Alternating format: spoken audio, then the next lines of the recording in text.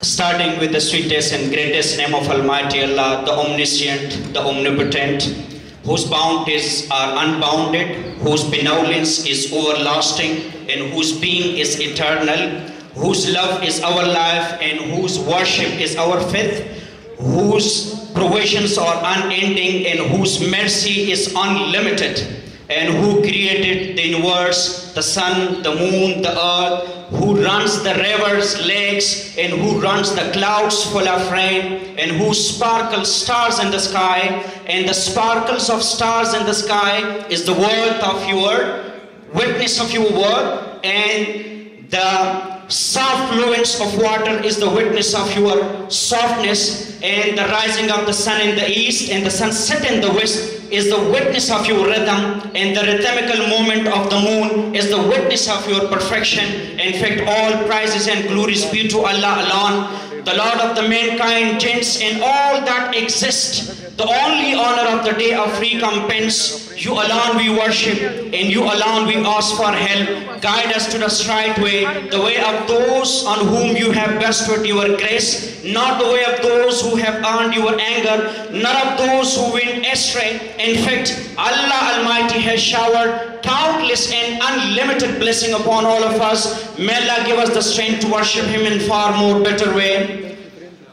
Ladies and gentlemen, welcome to this prestigious event, the award distribution ceremony of 𝐔𝐥𝐥𝐚𝐡 Coaching Academy.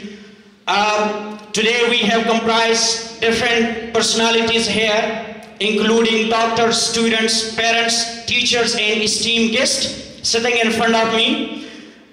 On behalf of the administration of 𝐔𝐥𝐥𝐚𝐡 Coaching Academy, students and faculty, a warm welcome to all of you, and especially to the guest of honors. In fact, your presence here is a source of motivation for all of us, and your presence here signifies your interest in our collective pursuits of knowledge and progress. And I'll not forget to begin a heartfelt welcome to the guest of honor for today's event, Dr. 𝐔𝐴𝐴𝑠 and Dr. 𝐔𝐴𝐬𝐬𝐿, who have taken out their precious time to be among us. This shows their love for education, and sound education develop human resources, and human resources develop a nation. So thank you so much for being here, and it is in fact reflection for your side here.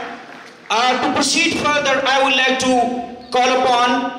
to take start from the few verses of Holy Quran. So for the few verses of Holy Quran, I would like to call a student of second year, Mr. Junaid Afridi, to come on stage and recite few verses of Holy Quran.